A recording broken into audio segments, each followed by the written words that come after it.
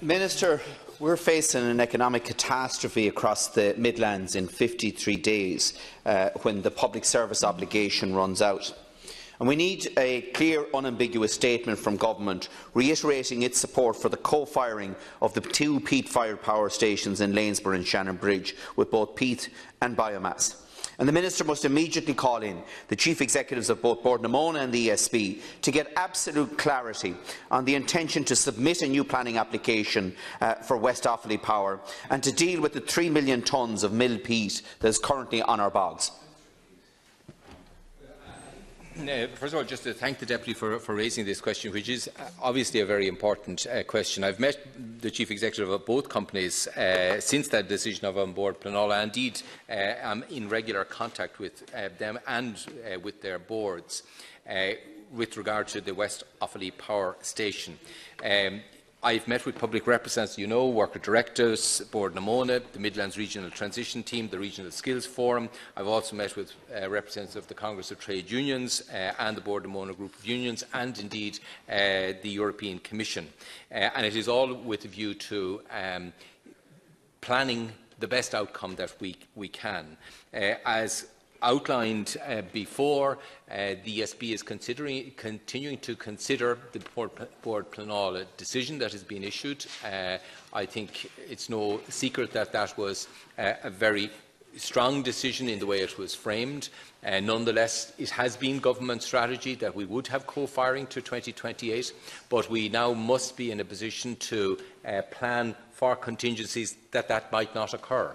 And I think that is the backdrop to the considerable work that has gone on since July with the formation of a group within the Taoiseach's office to develop a just transition approach. The work that was announced by my colleague Paschal Donoghue last week in the budget, which includes measures the Just Transition Fund, the Bog Restoration Rehabilitation Fund, the new model to deliver group housing upgrades, which will be concentrated in the Midlands and will support alternative employment retraining and reskilling of workers and support local communities and businesses in the Midlands to adjust to a low-carbon transition.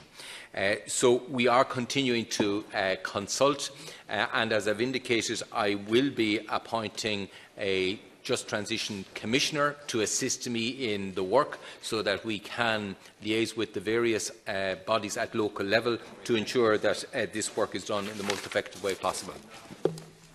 Minister, thank you for your response, and I acknowledge the announcement in the budget last week. I acknowledge the work that's being done on the just transition, and that's very welcome. But specifically, Minister, my question to you is, on the 26th of July, the Taoiseach stated with regard to Bord na Móna workers that there would be no job losses until the end of 2020. Now, Minister, I want an answer from you regarding the seasonal workers in Bord na Móna, because at present there is no work available for them next year. So they need assurances now. And the only way that those assurances can be provided is from the Chief Executive of both the ESB and Bord na Móna, and I believe that you need to bring both individuals before you. Secondly, Minister, can I ask you, you announced on the 2nd of October with Minister Creed that you are going to plant 15,000 hectares of cutaway bog, and that's very welcome. But can you confirm to me that it will be Bord na Móna staff that will actually carry out that planting and not contractors to be brought in? I appreciate the opportunity to speak on this issue.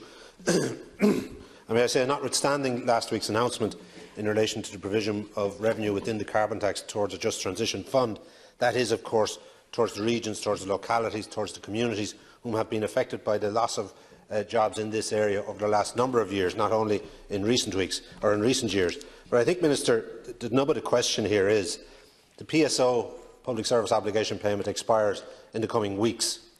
There is no price, we believe, set between ESB and Bord na Móna in the absence of that PSO.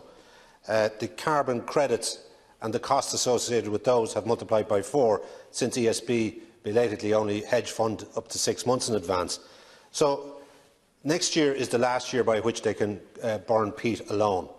You say it is government policy to co-fuel, yet you have not insisted on ESB seeking a judicial review to the decision in relation to lanes. I don't think it's fair, appropriate or right just to say they are still considering.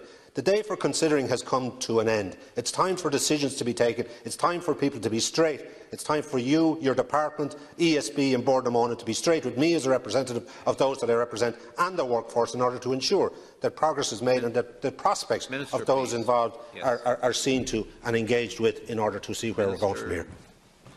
Yeah, well, thanks to the Deputy for his question. I mean, I have attempted to be as straight as possible with everyone and met all of the bodies involved. I've also been straight on the question of judicial review. Judicial review would require a failure of procedure. It's different from considering whether a fresh planning application could succeed. And it is that issue that is being evaluated by ESB, whether a fresh application could succeed, not the issue of judicial review. The issue of Bord na Móna managing this transition, we are looking at accelerated rehabilitation of the bogs owned by Bord na Móna as a way of providing additional work opportunities, but we're also, as we've announced in the budget, looking at additional restoration of bogs on bogs that are not owned by Bord na Móna, that would provide work opportunities well suited to the skills of those in Bord na Móna. In addition, we're going to deliver the Midlands aggregated scheme for retrofitting. So we are seeking to make sure that we work with the companies involved, both ESB and Bord na Móna, to make sure between their efforts at diversification and developing new outlets and the efforts that we're putting in, that we will secure a just transition for the workers involved. Thank you, Minister. If I could have answers to the two questions regarding the seasonal workers and a surety regarding work for them next year, and also who will be carrying out the planting of the forestry as announced in the joint venture between Bord na Móna and the ESB. And finally, Minister, can I ask you, my understanding is that Bord na Móna is now borrowing on a day-to-day basis to pay salaries. If that is the case, where are they going to get money to carry out the rehabilitation that is required on their bogs? And will the state and the government provide financial assistance to them, as the state did in the past with An Post? Thank you. Deputy Cowan. Minister, notwithstanding the rehabilitation issue, which of course will follow suit in the event of no excavation taking place beyond next year, beyond the contract, are you aware of a post-PSO scenario in relation to the pricing of peat between Bord na Móna and ESB? Are you aware of the costs associated with carbon credits to be paid for by Bord na Móna?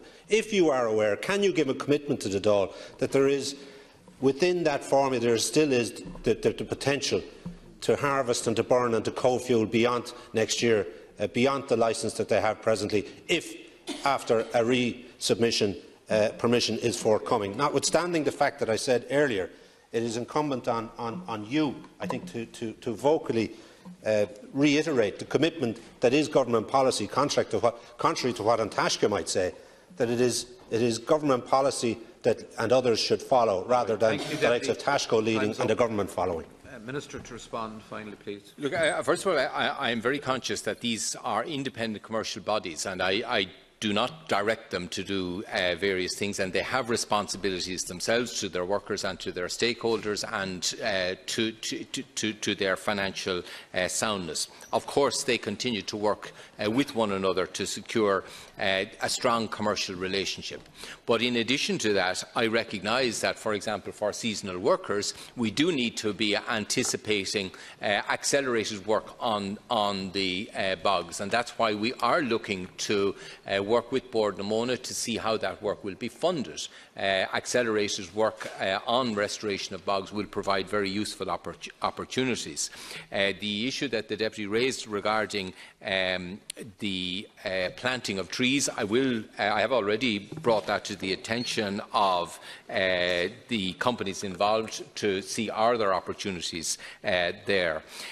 So I'm working with the companies who have their both commercial and other constraints, but I'm seeking to ensure that through all fronts, including working with the European Commission, which has recognised peat as part of the coal transition network, to see that we can provide the necessary supports to deliver a just transition. I'm not underestimating in any way the challenge of this, but I am seeking to work with all of those involved to try and deliver as best an outcome as we can here. Thank you very much. Question 46.